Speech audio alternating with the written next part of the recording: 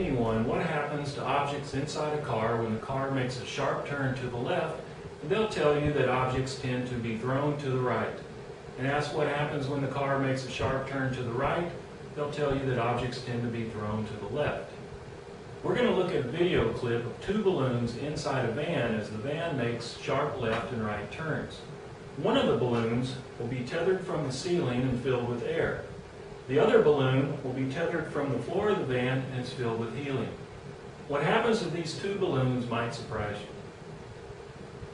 As the van turns to the left and continues circling to the left, notice the motion of the two balloons.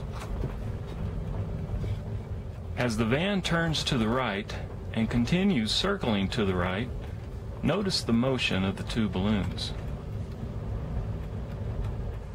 You probably weren't at all surprised to see the air-filled balloon swing to the right when the van made a sharp turn to the left, and swing to the left when the van made a sharp turn to the right. However, the helium-filled balloon swung to the right when the van turned to the right, and leaned to the left when the van turned to the left. Let's look at each of these individually to see more about what's happening. As the van turns to the left and continues circling to the left, the balloon leans to the right.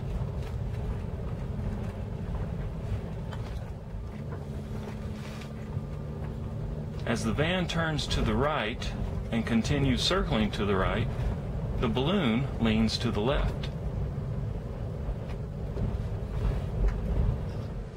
We can use Newton's first law of motion to explain the behavior of the air-filled balloon as the van turned to the left and to the right.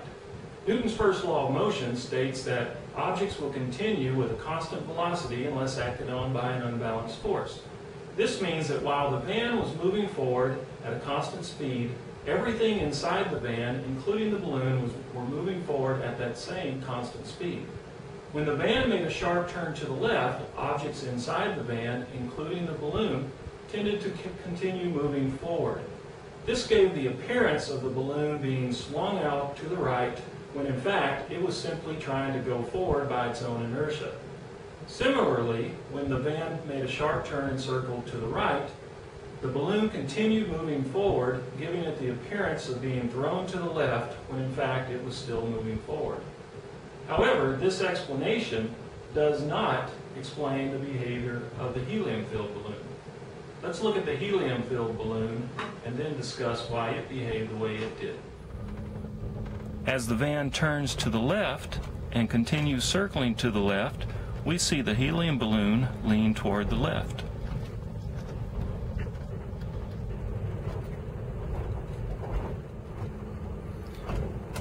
As the van turns to the right and continues circling to the right, we see the helium balloon lean toward the right.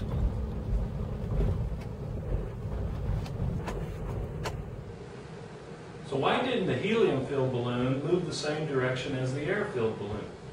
One way to explain this is to use fluid dynamics and buoyancy. As the van moved forward at a constant speed, everything inside the van, including the air molecules around the helium-filled balloon, was also moving forward at that same speed. When the van made a sharp turn to the right, the air molecules inside the van continued to move forward.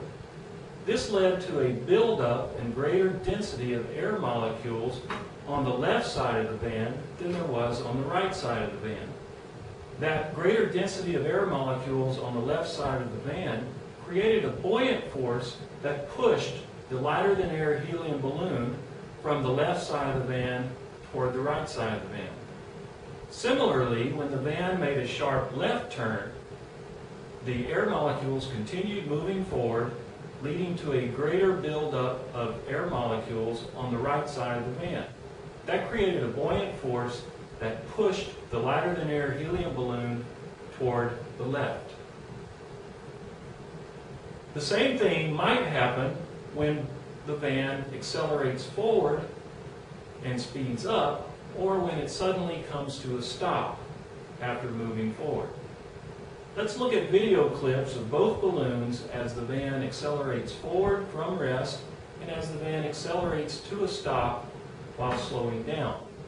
Let's see if you can explain why the air-filled balloon and the helium-filled balloon exhibit the behaviors that you see in the video clips. As the van accelerates forward, the balloon leans backward. As the van slows to a stop, accelerating backward, the balloon leans forward. As the van accelerates forward, the balloon leans forward. When the van slows down and accelerates to a stop, the balloon leans backward. I hope you found these video clips informative and useful. Your students will certainly want to try this out for themselves with their own balloons. Please visit arborside.com for other resources that could help you in your classes.